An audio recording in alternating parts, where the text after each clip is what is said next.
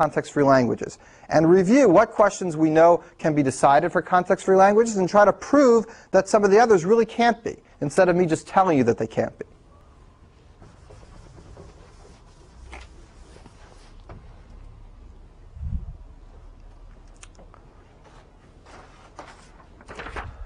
Okay, here's one question.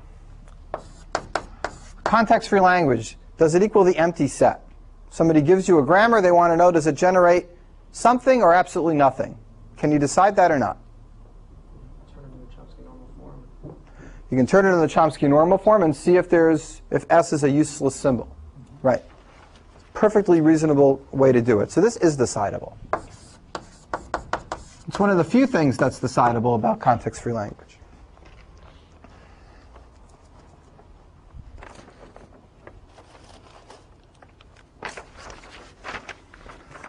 Okay, I'm going to put, just to contrast, DCFLs over here.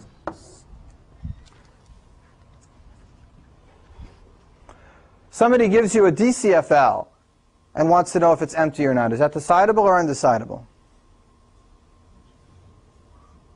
Decidable. Yeah, how come? Well, all of those are those. Okay. All right, so I just do the same thing. I take it and I check if the start symbol is useful or not. Okay, so that's decidable.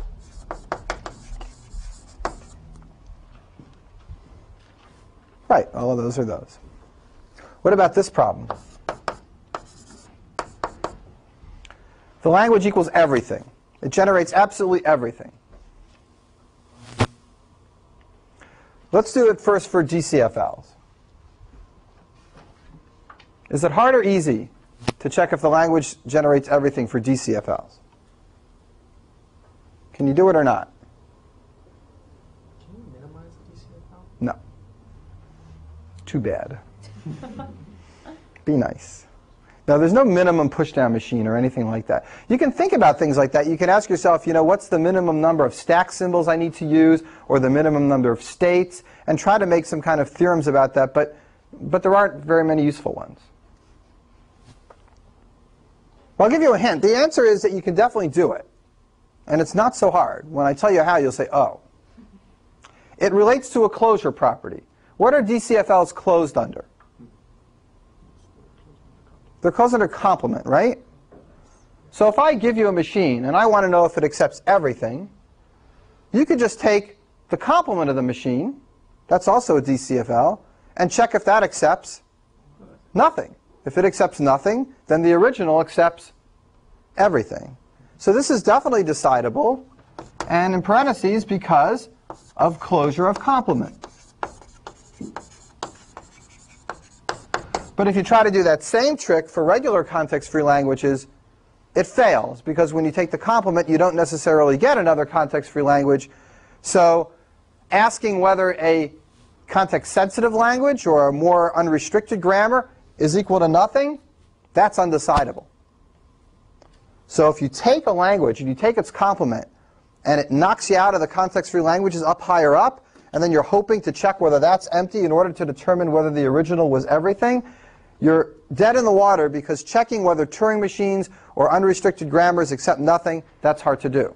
And in fact, doing this is hard to do. There's no way around it. And I'm going to show this to you. I'm going to prove to you today that checking whether a given CFL accepts everything is undecidable. Is the complement of a deterministic one, can you get that the same way you can for finite state machines? Yes, modulo some stupid technicalities. If you actually try to do it, you'll find some little details that show up, and you'll say, why didn't Shai tell me about that? And it's because I didn't feel like it. There are some dumb technicalities involved, but essentially it's the same proof with finite state machines. Essentially, the non-final states become final states, and the final states become non-final states. And since it's deterministic, everything works out just fine. Essentially, it's the same proof. Okay, here's some other questions. Take two languages, L1 and L2. You want to know if they have anything in common. Are they completely distinct, or do they have something in common? Is there something in their intersection or not? That's undecidable for context-free languages. And in fact, I think it's also undecidable for deterministic context-free language. I'm pretty sure. I'm going to check. It's probably in our list. Yes, it is. So sometimes there's a distinction between deterministic context-free and context-free, and sometimes there's not. Here's a question.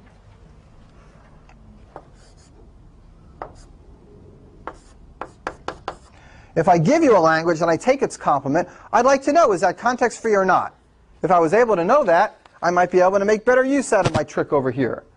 Somebody gives me a language, is its complement context-free or not? Context-free language, is its complement context-free? Sometimes it will be, sometimes it won't be. To determine that yes or no is undecidable for context-free languages. What if I gave you a deterministic context-free language and I ask you, is its complement deterministic context-free? What's your answer? Yes. Your answer is yes. So there's definitely an algorithm that says that. It's the algorithm that says, you know, print line yes, or whatever your language does to print the word yes. So we say that this is trivial, which means decidable. So some of these problems are just trivial, and some are decidable, and they're a little harder.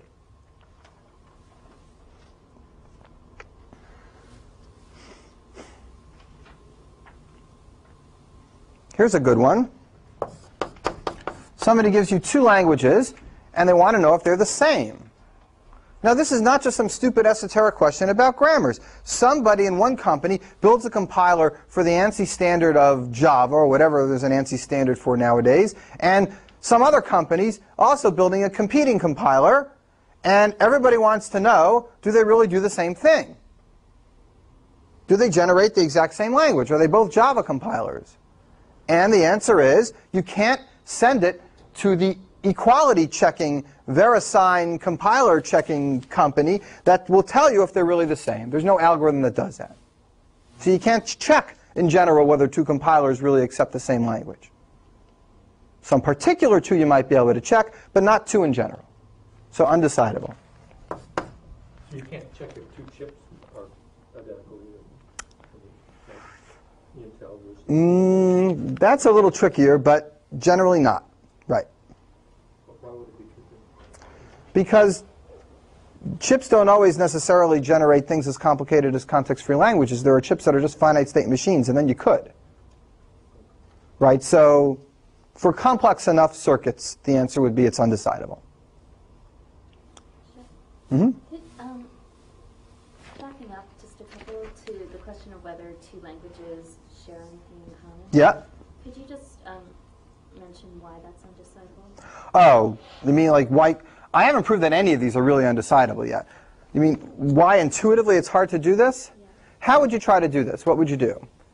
You could try every string and check membership in one language and check its membership in the other language. There is a decision algorithm for doing membership. So you check, and you check them, say, in size order. First we'll check the empty string, then we'll check 0, then 1, then 0, 0, then 0, 1, then 1, 0, then 1, 1, etc. We'll check all the strings in the whole world in size order. And we'll check each one in both these languages. And if any one is accepted by both languages, we'll stop and we'll say yes.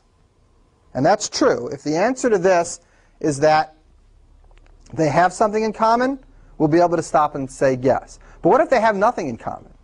We're going to just go through this forever and ever and ever and ever. We'll never find one string that's in both, and we'll just have the person who typed in the question waiting and waiting for an answer. And they won't find out whether it's yes or no. Does that give you some intuition as to why it's hard? It doesn't mean it's really hard. That's just the only way I can think of doing it, and it's not a good way.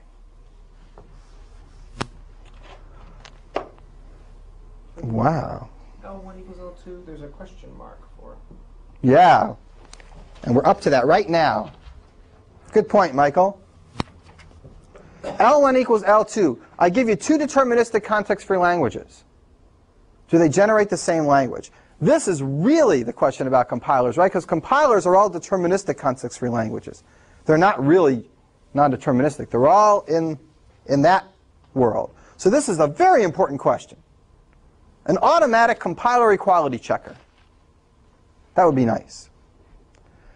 So as of the publication of this